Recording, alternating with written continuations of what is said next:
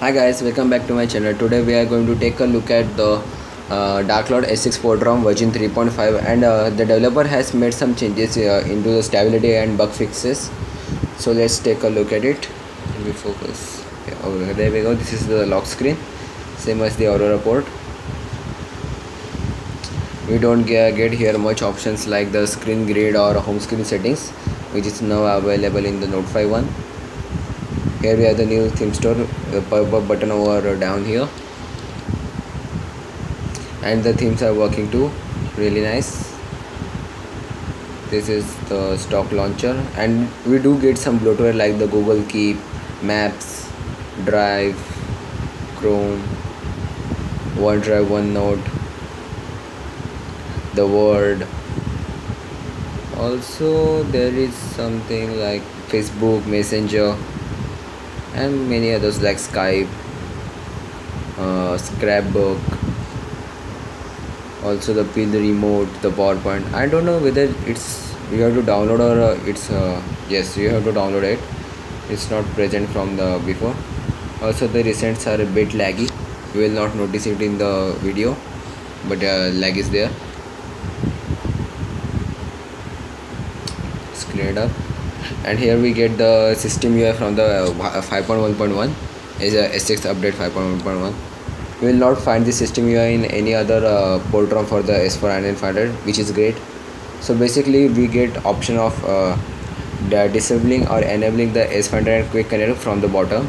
I don't know why this space is empty, but as you can see, if I disable it, it should go. Yes, as you can see, clean, which is great. No one has implemented that. Let's enable only the S Finder, and there you go. Now it is there, only the S Finder. Now we have some more features than the Aurora ROM, like the toolbox. I don't know why the apps are not appearing. The download booster. Also there is side key. Let me show you. Floating messages are also there. And the app opening times in this ROM is very great. I don't know why it's not opening. The phone app sometimes hiccups. I don't know why. There are some bug fixes done, but there are some bugs. Let's just hot reboot and wait and see. Okay, so that took a little bit time to reboot.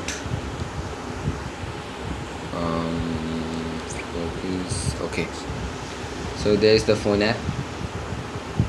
It takes a time after boot to load up the apps.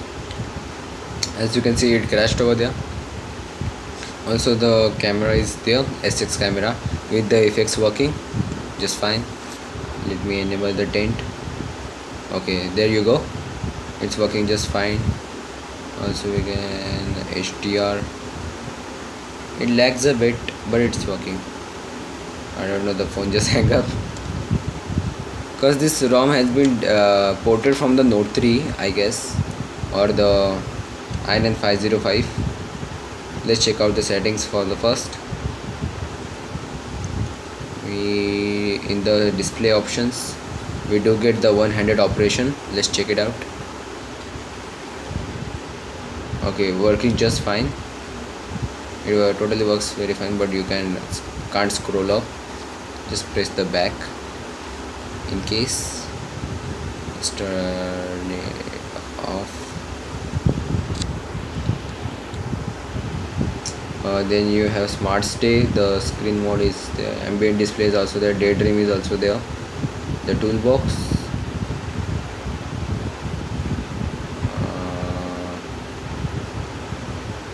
Let's just enable it now. Oops.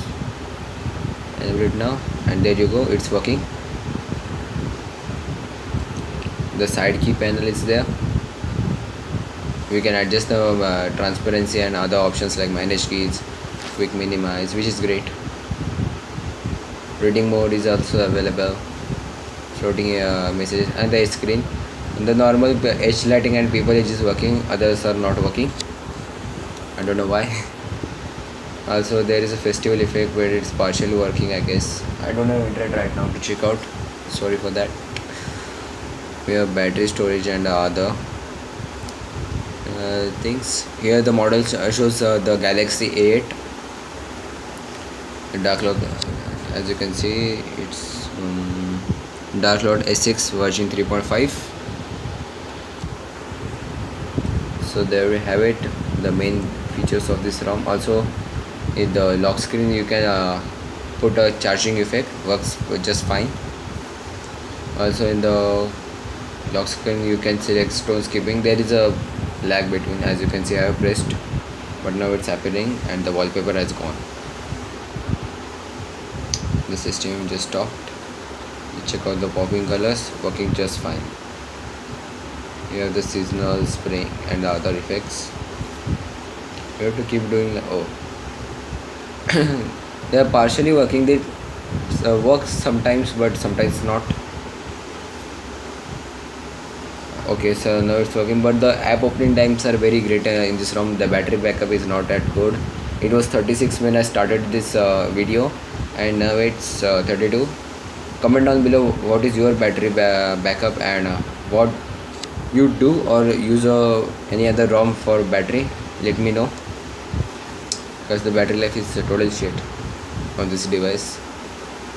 I don't know how the people lived in 2013 with this battery backup. Okay guys, so this was my review for the Darklord S6 port ROM. Hope you guys enjoyed.